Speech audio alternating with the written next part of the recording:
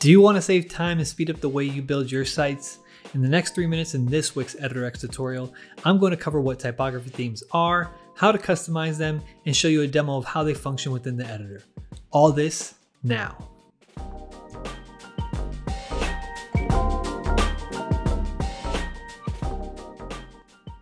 You can find your typography themes in the upper left navigation bar under your theme manager, which is represented by an icon with the letter A and a paint drip.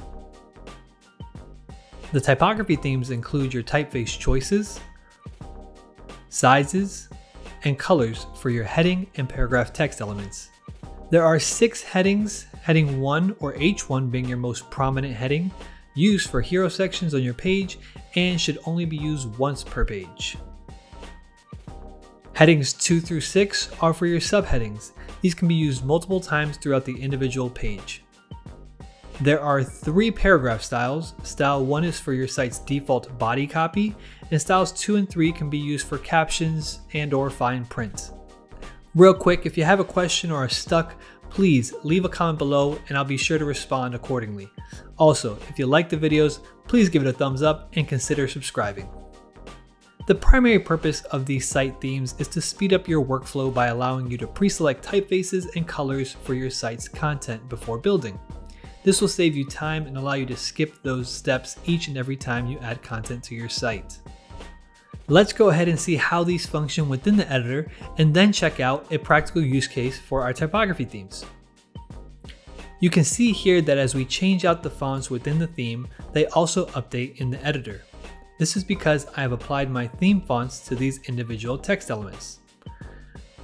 Now, let's take a look at this practical example here. You can see that I am using my H2, H6, and all 3 paragraph styles. If I want to make some changes to these styles, I can do so once in the theme like this. And they will apply to all of the elements. And there you have it. Now you can speed up your workflow and add typography themes to your next project.